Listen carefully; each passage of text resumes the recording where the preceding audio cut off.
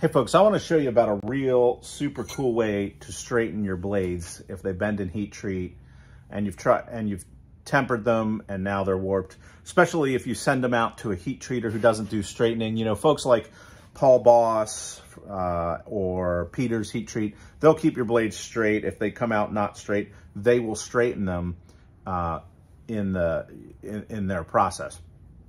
If you go to your local aerospace heat treater, they do a fantastic job of heat treating it. They do exactly what you tell them, hold the times you tell them to. However, they don't guarantee that they're going to be straight.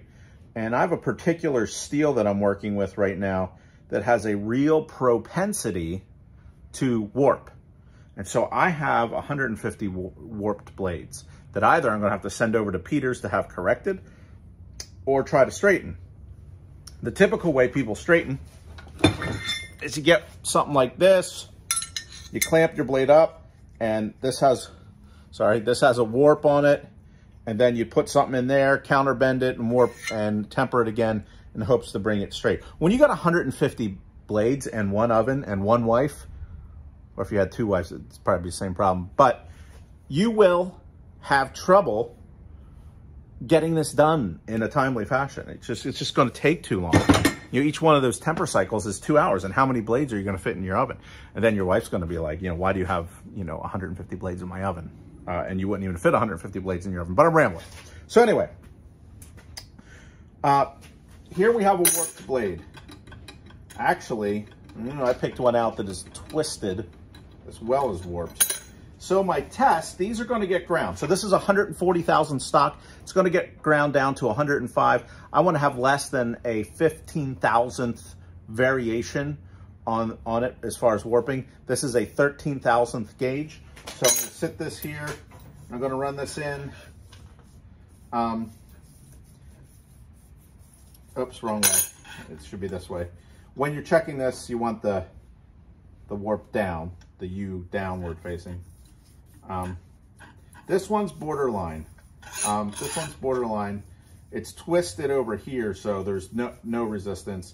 When you get towards the back, it's close right there. So this is out of spec, not a lot. You know what I'm gonna do? I'm gonna grab another one.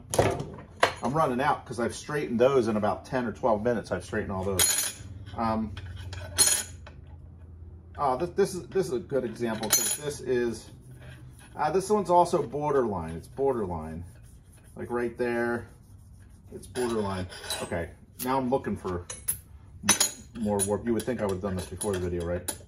Oh, this guy's a basket case. Look at that.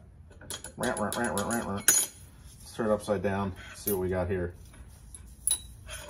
This is actually a harder type of warp to fix. Is this the right way? There it is. Okay. So the warp is down. Look at that. Zero resistance. So this is much greater than that. So what you want to do is take this, warp side up, right? And this is warped a good bit. I don't know if you can see it, but it's probably 100,000th if you do it this way. This is an extreme. It's probably 30 thousandths in the middle. So, okay, the first counterintuitive thing is that you're putting the warp up because, right, you would think you want it like this so you can pound it down. Not how it works. I haven't dug into the science behind this yet. All I know is it's working currently. So you want the warp up. So that's counterintuitive. Here's what is also counterintuitive. This is hardened to 62 or 63. And this is a hammer from KH Daily Knives, Kyle Daly Knives. I heard this on their podcast. I saw a Blade Forums post. So I was like, what's this all about? So I got it from him. This is, I think it's 125 bucks. It's got a little carbide ball in it. Can you see that carbide ball? All right. And so here we got our warp. So I want to make sure I got this the right way. Yep. This way. Yep. So warp side up. Meow. Meow. Okay. Now I just get this because the vibration goes through my hand and that doesn't feel nice. And here we go. 1, 2, 3, 4.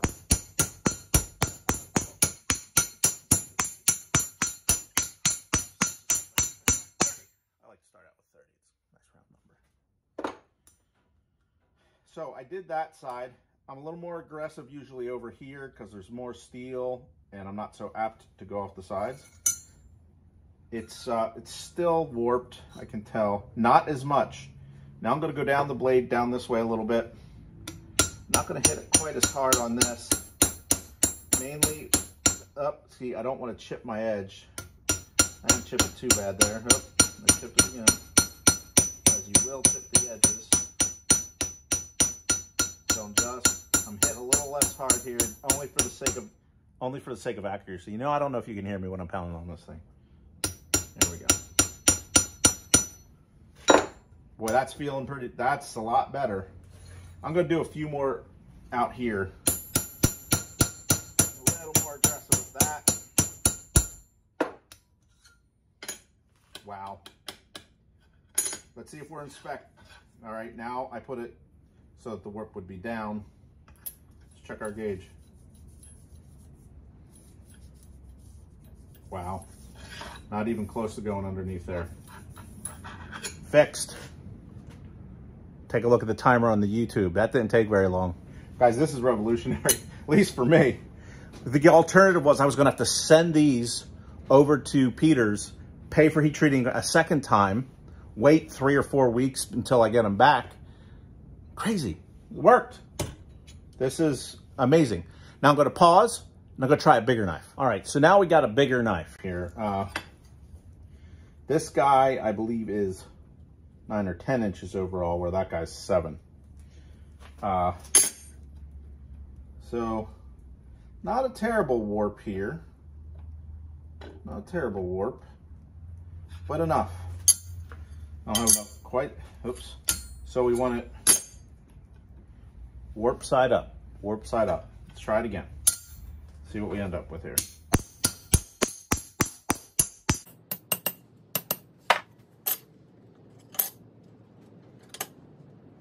Got a little less margin of error here.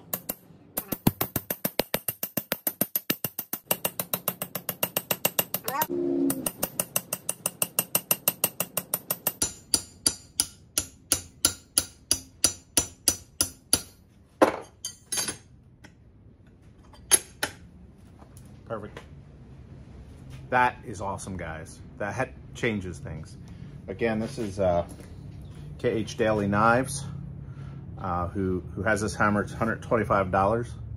I think I might have made the money back on it already, just on what I did there. So thanks to KH Daily for this, and thanks to Blade Forums and the folks that showed this method. This is hardened steel, and it's 62 Rockwell. I'm doing this on 62 Rockwell, or 63. I don't know, one of those. I'm blown away. Super cool. All right, guys, till next time, we'll see you.